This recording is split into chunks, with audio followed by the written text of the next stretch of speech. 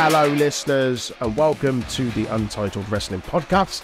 It's your boys from the NXT review, and we're doing our predictions for this year's Vengeance Day Premium Live event, which at time of recording is about 3 days away. My name's Troy, and joined as always by Aaron and Joe. How are we getting on, chaps? Good. Are we excited for Vengeance Day? Yeah. Well, I was a lot until this week's NXT it dipped a bit, but there's still like 3 out of 5 matches that look fun. Aye. That's not bad for a pay-per-view. Yeah, man. Well, let's get straight into it. I don't know what order these are in, or rather what order they will be finally on the day on the card. But the order I have here is the NXT Women's Tag Team Championship match, which is the champions Katana Chance and Kaden Carter take on the team of Fallon Henley and Kiana James. Who have we got? Can't hear you, Aaron. One K away from yeah, they're not going to give it to the small Tory constituency of Fallon Henley and Tricon Pipe, are they? Like, they're not a team. No. Especially with them now putting Alba Fire and Pale Witch together. Yes. Why have we forgotten a name? I know you mean, though. Alba Fire and... the Iron Bruisers. The Iron Bruisers. Yeah. Together. It's going to them if it's going to anyone, isn't it? So, yeah.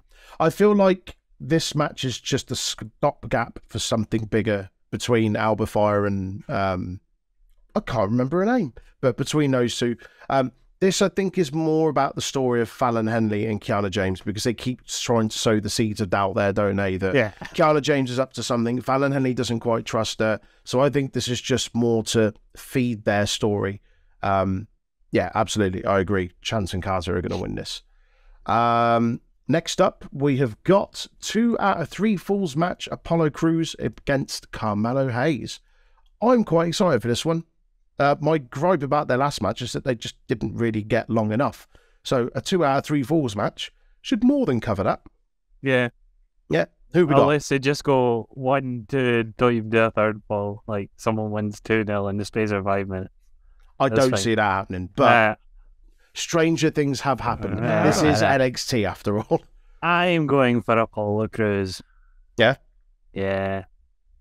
I think he needs it more than Carmelo. Also, there's something happening later on which reflects this match. So, okay, Apollo Crews is winning. I say Hayes takes the first pin, and then Crews gets the last 2.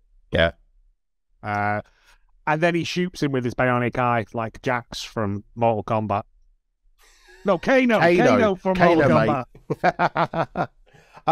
I agree. I think Apollo Crews is going to win. I think Hayes is going to get the first fall, and Crews is going to have to come from behind. Yeah. I do. NXT Tag Team Championship Fatal 4-Way. Champions The New Day versus Chase U versus Gallus versus Pretty Deadly. It's a new... Gallus boys on top. Are they? Scotland. Yeah. It wouldn't surprise me to see them win. However, I think... The way I see it, I think this is how you're getting the New Day out without losing. Yeah. Is how this is happening. So yeah. I think we're definitely having new champs. New champs? Yeah. I feel like Chase U. I would like it to be Chase U, but...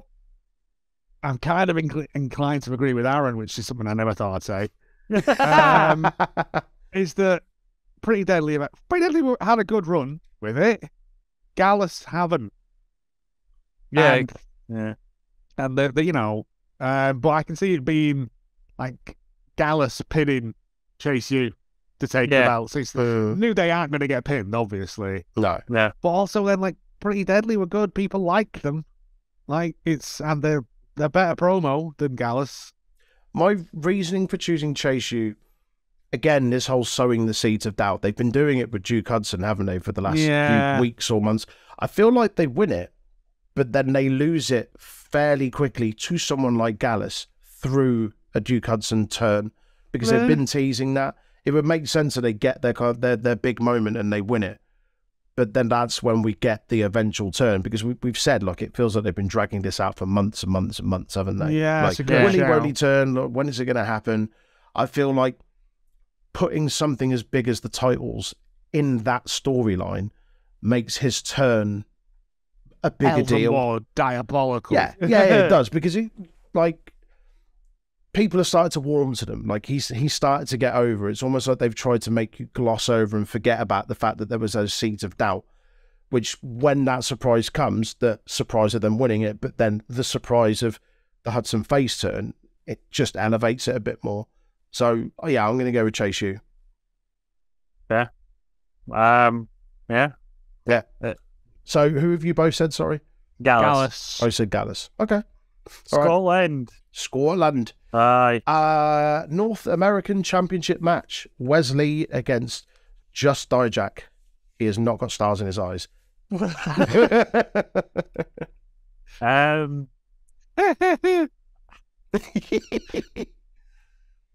was the last time Wesley defended the North American Championship? Has he defended the North American Championship? Yeah, he must have done. He must have done, but it feels like a fucking eon ago. Like, it's got to be at least a month or so. I'm on it. The stipulation of must be defended every 30 days seems to have gone out the window. He defended it on a house show on the 6th of the January. That doesn't count. Television. North American title, the 14th of December, defeated Tony D'Angelo. So, nearly 2 months. On NXT TV, yes. Yeah. Fucking hell. Yeah. And they've just had him cut nonsense promos since. Yeah, it's fine. That's what NXT do. Dijak. Dijak's gonna come out, throw a prison pizza at him, and fucking smash his legs in. Just give him some hard justice. Hard justice. Hard justice. For those that don't know what a prison pizza is, give this week's NXT review a listen. All will be revealed. Yeah. Are we unanimously Dijak on this? It has. Wesley isn't a singles wrestler. Like, he's a good wrestler, but he's not a singles wrestler. He hasn't, as we proved this week on NXT, he hasn't got that thing about him. Yeah. He's a tag team wrestler. The tag team wrestler, and I don't know whether the other lad did the talking, but yeah, he's not. Dijak, on the other hand, is coming in. He's got a sort of character that is there, and it sets him up. Like, puts a bit of sparkle back on that, and he can put matches on. He can defend it. Yeah. Every week or whatever. Yeah. Cool. Okay. So penultimate match on the card is the NXT Women's Championship Triple Threat. Champion Roxanne Perez defending against the team, well, not team, but sort of team, Gigi Dolan and JC Jane of Toxic Attraction. It's happening. We're forgetting about her that shall not be named. So, whereas the molding is changed, it's happening, it's there. We just need to put the title on her. Nah. Done. JC Jane is winning that women's title. Really? Chebs are rising. Chebs are rising. Chebs ahoy. They may not be rising, but they're sticking out a bit more. I think Perez retains here.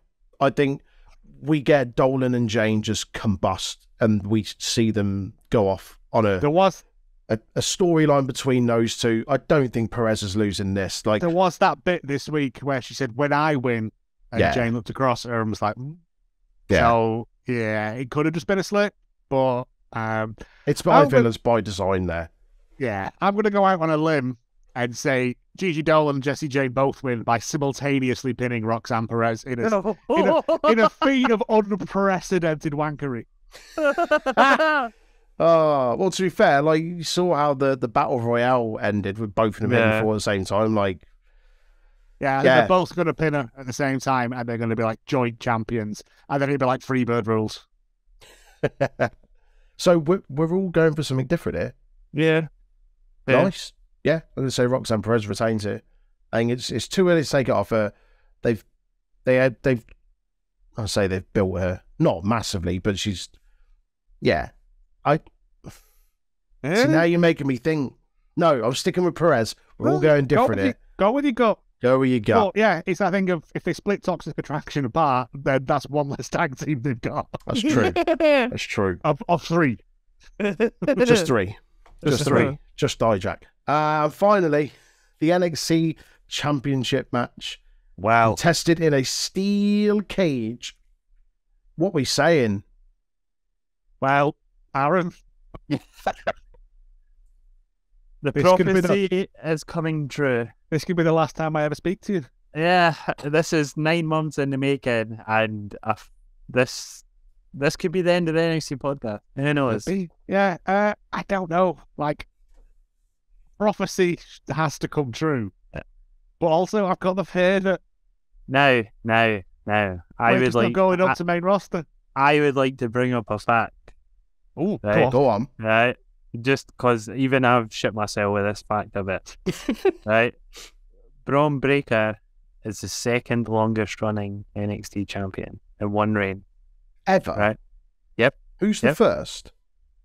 A man called Adam Cole, baby.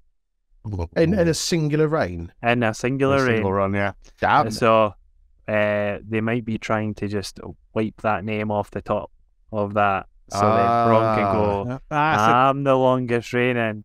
How long? What's the difference? Do you know off the top of your head? He's still got like 3 months to go, I think, or it's up till August or something. Are they still a while? Are they going to hold Still out a till while. then? Yeah. Oh. Well, See, if you said it was like 2-3 weeks away, yeah, no, it's I might still be a more, while. but It's still a while. Because this is the rubber match as well, isn't it? I'm sure it's like 90 days, so I'm sure it's 3 months still. hang on, when was the first one? They had the one where the ropes broke. When was the first one then? Halloween, Havoc. I think. I'm can't sure remember. this is the rubber match. But yeah, I think go on. It's probably not now, is it? Maybe Bron stays on to become longest reigning, and Grayson Waller goes up to main roster.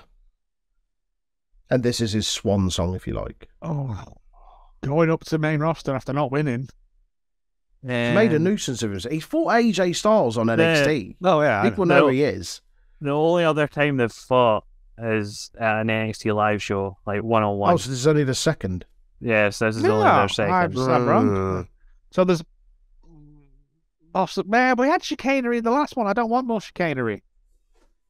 This is the only one I'm really torn Yeah, on. now you've put that seed of doubt into my head. I mean, I was already sort of thinking, like, because we were all so adamant that Breakker was going to show up at the Rumble.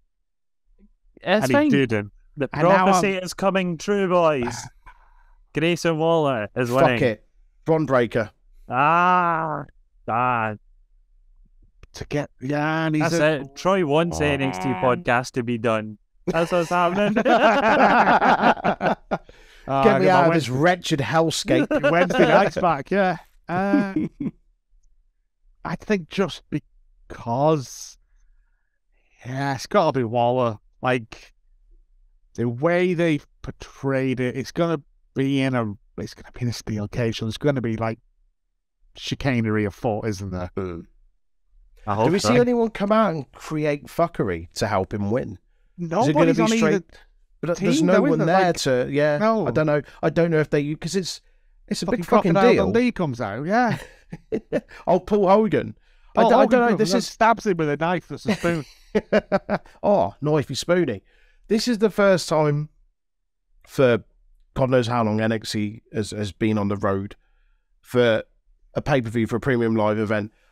I feel like something big, so like we're getting a surprise, like there's something's going to happen here. Not necessarily in this match, possibly, but I feel like there's going to be something that hasn't been announced on the card yet that's going to happen. Strong's coming out. Oh, Rodri. Ooh. And he's going to be like, I'm still here. Hi. Hi, remember me? Yeah. No, I can just... it could possibly be an absolute clusterfuck. This. Wow. Like, it could be shite. Overbooked nonsense. If they go and do a load of silly bollocks, like with the ropes and shit, like, he throws him into the cage and the cage gives way, and then, like, bullshit. Yeah. Like the past two elimination chambers, like where the sides go. Yeah. Yeah, and All right. So and now with Aaron saying that, I'm kind of wanting to say Bron. Would you want the NXT podcast to be done too? No, is that what you're saying? I'm talking myself into corners here. Like, so you're still undecided. Aaron, you're definitely going with Waller. I'm sticking with Waller. Going with Bron. Joe? I'm going to no, Waller. I have Waller. to believe. The Right. prophecy must come true. The prophecy must come true. Okay. All right then. Well, that's been our predictions. Do let us know what you think, whether you agree, disagree. Let us know what your predictions are in the comments below. And we'll catch you guys next week for our review of Vengeance Day. Maybe. Maybe. If Grayson Waller wins, then yes. Yeah. It's going to be a double review, isn't it? Or at least some sort of discussion about it. Yeah, there'll be discussion about it. It's going to be a bumper episode. The episodes after pay-per-views for NXT are normally not great, to be fair, are they? Yeah. Like, in hindsight. But we do get Aaron's rating system for pay-per-views, which I always look forward to. Yeah. It's been a while since we've had an NXT one. Aaron, we've not had a Sutcliffe. we've not had a live event like from NXT in a while. So. Yeah, a long while. Yeah. Right. So yeah, in the meantime, if you don't already, do drop us a follow on all social media outlets: Facebook, Instagram, and YouTube at Untitled Wrestling Podcast, and Twitter, Twitch, and Discord at Untitled Rest Pod. We'll see you guys next week. All the best. Bye.